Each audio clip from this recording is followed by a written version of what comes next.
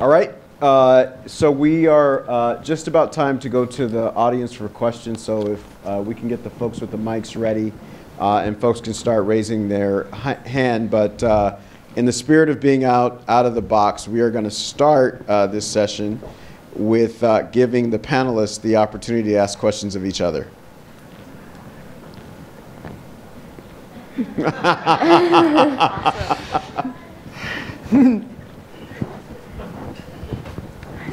Okay, well, I had a really broad question that I put to this group by email, but I wanted to ask it again here. And it's can be really general, but we're a very small organization. I love the word nimble that you used, because that, I think, to me, emphasizes what we strive for, to be responsive and proactive as well as reactive.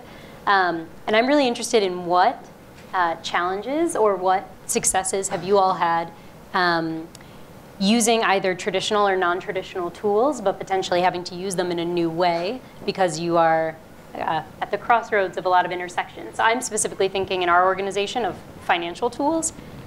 We've been trying to walk the line of not qualifying for a certified financial audit, which takes us out of some funding streams, but still preparing ourselves to be shown as a very financially reliable organization, even though we don't have a CFO directing policy, we direct our own.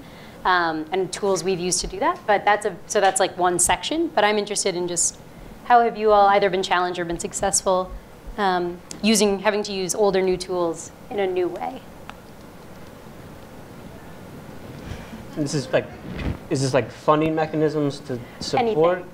Yeah, okay. Anything that comes to mind.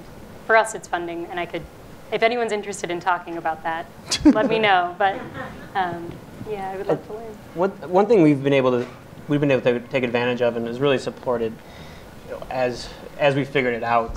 There's fortunately again another ecosystem out there for social enterprises and young professionals to help. Basically, an awards system. There's a lot of awards and foundations that are starting to really open up and accept these for-profit social enterprises as these vehicles for change. So we really. That was the core of what we did for a while, was really building out a kind of a boilerplate template to apply for these small grants, short fellowship programs, awards, and that's how we patched our funding together as we were figuring out our earned revenue model. And that was really the only way we could have survived. It just took a lot of initial planning. We were young, we had no connections, and without those kind of starter seed funds, there's really no chance we would have been here today with a kind of really fully flushed out revenue model. So I'd encourage you to check out those awards. It's kind of laborious going through and filling out all those forms, but if you do them well, it can really help you in those lean times, kind of ride it out as you're figuring it out. I'm not sure if this is an answer to your question, but I guess, we're not a nonprofit, and some of the nonprofits that we really admire don't have products. Or if they do, it's sort of kind of in that like pity purchase kind of category of like, buy this keychain or, something of that nature. And so I think we've sort of been able to work together on certain campaigns, like with Half the Sky, on saying, we're going to create this coupon code on our website, enter code Half the Sky, and we're going to donate, school supplies, for each bracelet sold, whatever it is, some sort of campaign that we can do together where we can really both leverage what we bring to the table. So that's not a tool per se, but just sort of a new way to look at branding as a fashion line, and a new way for the nonprofits to really have a compelling product to offer their audiences.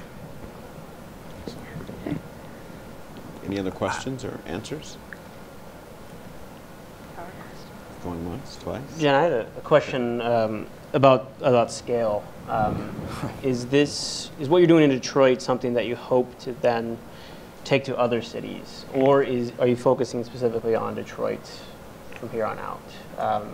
Because kind of from our perspective, we're trying to build a national program and have sites all over the place, but we're kind of reevaluating that. Should we just focus on the West and in Colorado? And really dial in there and really nurture this local community, which I think you're doing at present. So any thoughts or things that you've gone through in that decision making? Yeah, so that's definitely, that gets back to some of the like qualitative, quantitative push and pull, which I'm sure a lot of people here have felt at different times. We're a Detroit organization. We're place-based. We teach through a place-based education model. Detroit is our home, and it's where we are very likely going to stay for a very long time. Mostly because if we were in every school in Detroit, then I wouldn't be sitting here at this moment. I would be back home working furiously. So I know there's a great deal for us left to do in our community.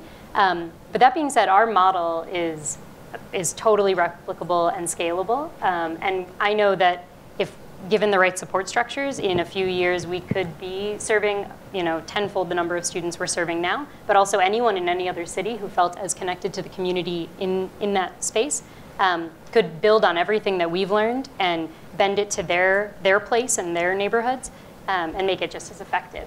So we are hopeful that we can share everything we're learning so that other organizations can start from where we are and grow something brand new. And we're excited to put that out there. So that's also a great thing for us to learn from other folks who are doing it and to share everything that we've found. Yeah.